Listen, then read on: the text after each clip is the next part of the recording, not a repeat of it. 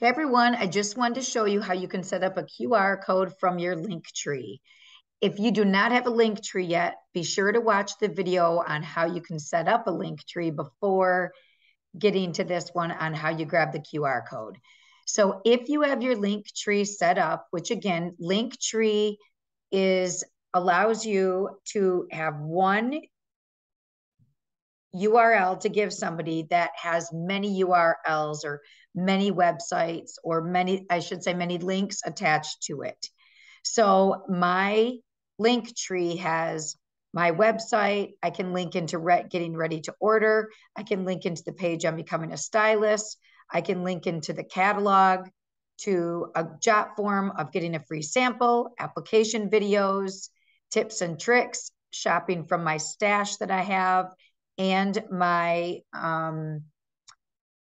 VIP group, and connecting with me on Facebook, and then a video I have about why you should do the business.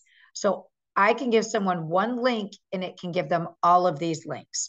So once you have that set up, you can then create a QR code.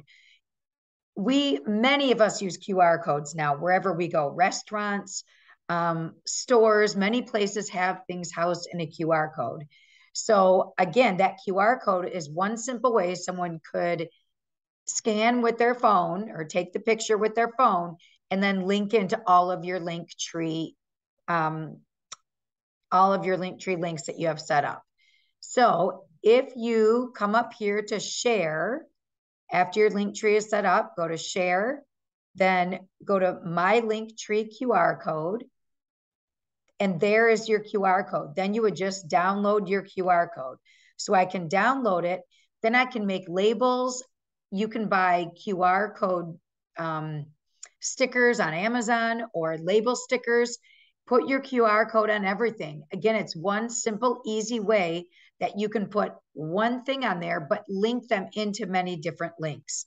So definitely take advantage of the QR codes. Most people know how to use them now since COVID, and have fun with it. All right. Thank you.